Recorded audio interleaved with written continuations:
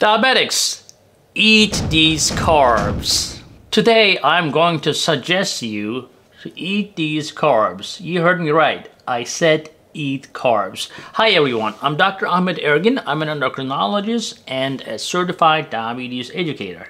If you think that not eating any carb at all, including the healthy ones, cures the diabetes, well, that video is not for you. People have developed such a hate for carbs, and if you're diabetic, you may have been told to avoid carbs altogether. But the truth is, choosing the good carbs can actually help you manage your diabetes and provide you with the energy you need to conquer your all day, minus any blood sugar spikes. If you have diabetes, yes, you do need to watch your carbohydrates. The wrong type of carbs can cause blood sugar spikes and over time will lead to diabetes-related complications. But wait a second, you do not have to give up on carbs completely. You just need to make sure to choose the right ones. Let's talk about my suggestions for the good carb choices for you. Stay tuned for my last suggestion. It's definitely not one you would be expecting. Number 1, lentils. As you may have heard me say in previous videos, I absolutely love lentils.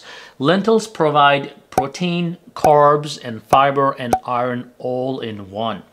Now, lentils contain about 20 grams of carbs per half a cup of serving. And lentils are very versatile and can be used in many recipes. Not to mention that they are good for your heart. Lentils work super well in salads too, with some cucumber, some dill, tomato, and feta cheese. You're in the heaven. Add some lemon juice and olive oil, remember that, and you're in a tasty meal. Number 2, sweet potatoes. Well, sweet potatoes are sweet, aren't they? Everybody loves them. They are not only delicious, but they are filled with fiber and vitamin A. So potatoes are not as easy on your blood sugar. But this one, the sweet potatoes, they cause a less significant blood sugar spike. My tip is to leave the skin on for extra fiber as well as for nutrients and keep the portion size in control. Many people do not realize that the skins on the fruits and vegetables contain a significant source of nutrients. Also, one medium sweet potato with the skin contains around 26 grams of carbs, remember. Number 3 is the oats. Oats are rich in fiber, which is slowly digested, absorbed slowly, causing less blood sugar spikes for sure. Oats also help to control lower cholesterol, and they're excellent for your heart health. As a diabetic, you should be focusing on heart health, as that's the #1 killer for people with diabetes. Is unfortunately, as you know, heart disease. Now, be careful what you add to these oats though, because increasing or adding more carbs and extra fruits and stuff like that can definitely spike your blood sugar. It can be very unnecessary. So you can find hundreds of low sugar oat recipes online, and you can scroll for hours and hours on Pinterest finding some amazing recipes. If you don't like oats, you will end up liking them. There are around 21 grams of carbohydrates per 3/4 of a cup of a serving.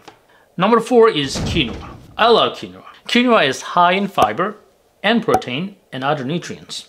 It has relatively low impact on your blood sugar. It is extremely versatile and can be a replacement for your rice and pasta.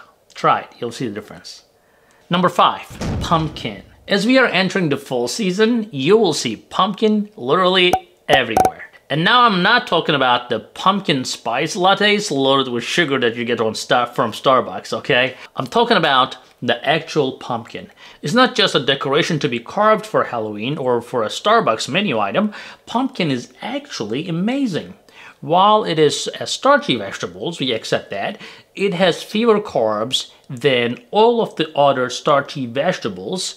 Plus, it is packed with vitamin A, which is great for your eyes, and antioxidants. A half cup of pureed pumpkin contains only 10 grams of carbohydrates plus fiber, which can help regulate your blood sugar levels. Instead of thinking pumpkin is something sweet, try making pumpkin as a side dish by sauteing with some olive oil, salt and pepper, and with some fresh sage. Or simply just add on top of a smoothie. Number 6 in my list is yogurt. Well, as you know, I'm Turkish and we put yogurt on pretty much everything. Yogurt is a superstar in the dairy department for us. Yogurt provides not only protein and calcium, but also vitamin D, something many people, especially after a certain age, will definitely need, especially with diabetes.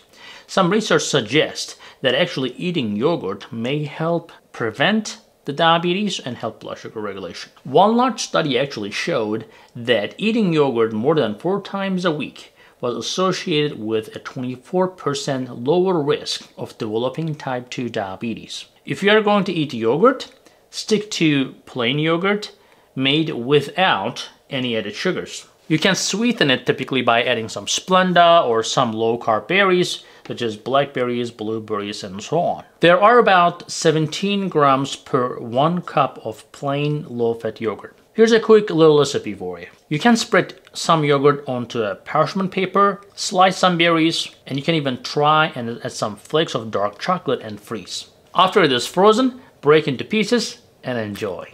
Number 7, pancakes and waffles. Just kidding, not any pancake. My family loves Kodiak pancake and waffle mix. This video is not sponsored, but I figured I would add this to the list for fun because my 18-month-old son absolutely loves these waffles. Now, Kodiak makes a low-carb conscious mix. What I love about it is the ingredients are super straightforward, and a serving has only 15 grams of carbs and 14 grams of protein. I have to be honest, by themselves, the pancakes or waffles, depending on what you decide to make, can be a little bland. My wife adds ground nutmeg, some clove, and cinnamon for some fall flavor. Remember, spices add no additional carbs, so season liberally. You can also go ahead and add some Splenda or stevia into the mix for some sweetness. If you need to have something on top of a waffle or pancake, choose a sugar-free syrup or use something more natural like a tidbit of a honey or agave nectar. Just be mindful of how much you're drizzling on top because it can be a little excessive. You can use this mix to make not only waffles and pancakes, but also muffins too. Imagine the possibilities, guys. I'm salivating just thinking about them. I have included a link in the description below for the carb-conscious mix of Kodiak. I hope you enjoyed this video, guys. Be sure to share, like, and subscribe to my channel. Also, let me know what you think and share any thoughts you may have for the community. And see you in the next video. Hey guys, I hope you're enjoying this channel so far, and I hope you subscribed already. If you didn't, do it. And if you did, watch this video right there. I think that will help you too.